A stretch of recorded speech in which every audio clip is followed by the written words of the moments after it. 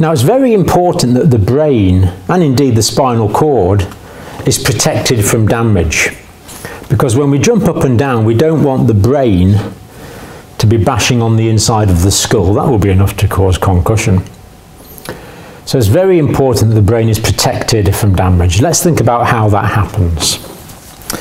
Well, here we have the bone of the skull, which is obviously strong and protective. It's not actually that thick, but it's very well designed to resist impacts. So that's the bone of the skull.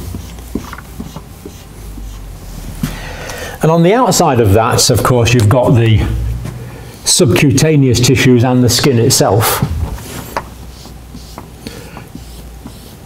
And if you're fortunate, you'll have some hair as well.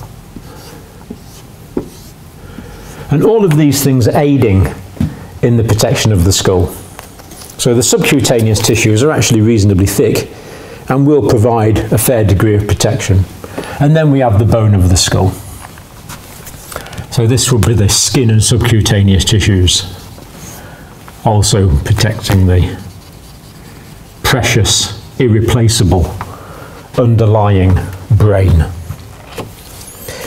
Now immediately under the bone of the skull there's a thick layer of fibrous tissue. And this is immediately under the skull.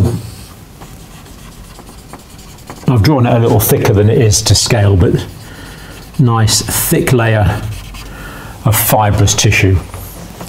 And this is called the dura mater.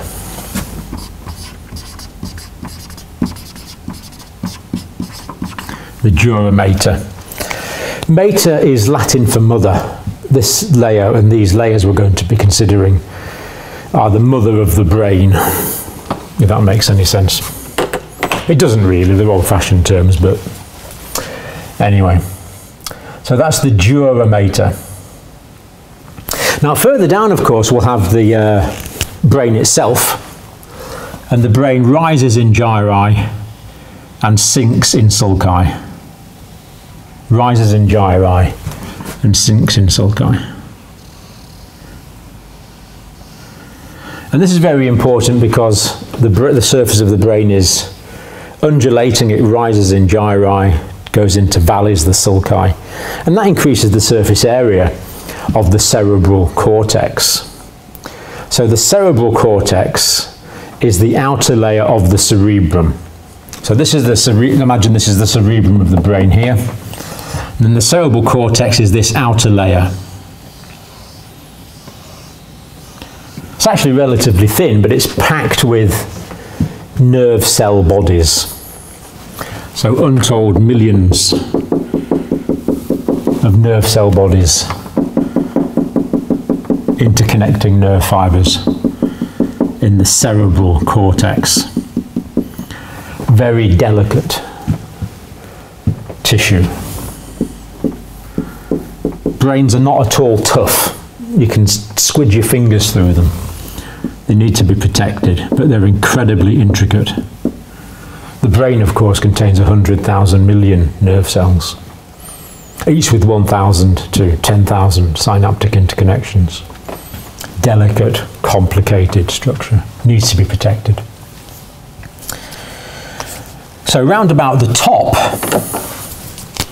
lining the surface of the cerebral cortex and going down the sulci and up the gyri, there's a thin layer lining the surface, but it's still important. That thin layer on the surface is the pia mater.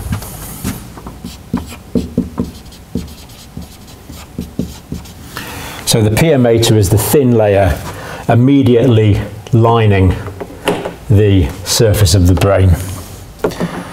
So far we've got the hair, skin, subcutaneous tissues, bones of the skull, dura mater, and the pia mater lining the surface of the cerebral cortex. Now immediately under the dura mater here, there's another layer And this layer is a bit strange because it's like a three-dimensional layer, and it has finger-like projections that go down from the main part of this layer down onto the surface of the pia mater. And this layer is called the arachnoid mater.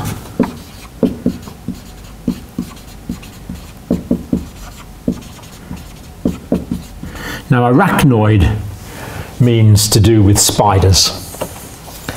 So when people first looked at this arachnoid layer, it looked a bit like a spider's web because it's got all these intricate little bits projecting down from the arachnoid onto the pia. It's a three-dimensional layer. And we notice that there's a space between the arachnoid mater and the pia mater. There's a physical space here. And this space is the space under the arachnoid mater. So logically, it's called the subarachnoid space. And in life, the subarachnoid space is filled with the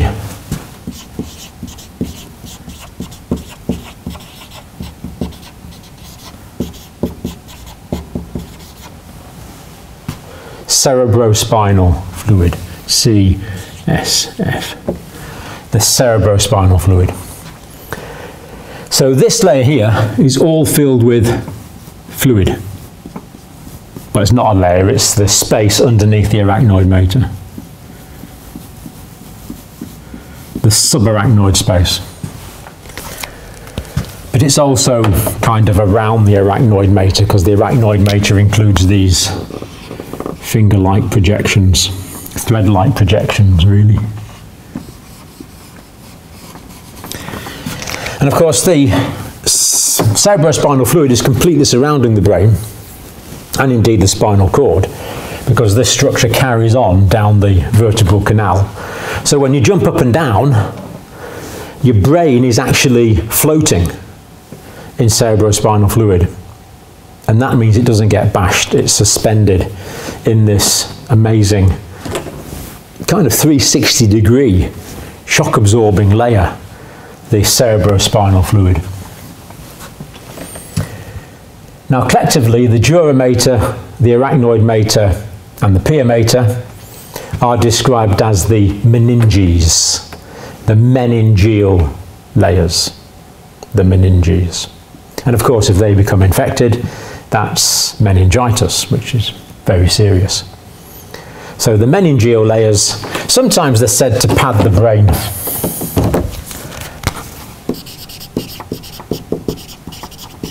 The meninges or meningeal layers pad.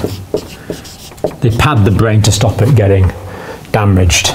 Pia, arachnoid, dura. They pad the brain. Pia mater, arachnoid mater, dura mater. But the main component is the cerebrospinal fluid. Brilliant shock absorber, contained in the subarachnoid space. You've probably got about 150 mils of cerebrospinal fluid now. It's cerebrospinal because it goes around the cerebrum, but then it goes down the spinal cord as well. So it's cerebrospinal fluid.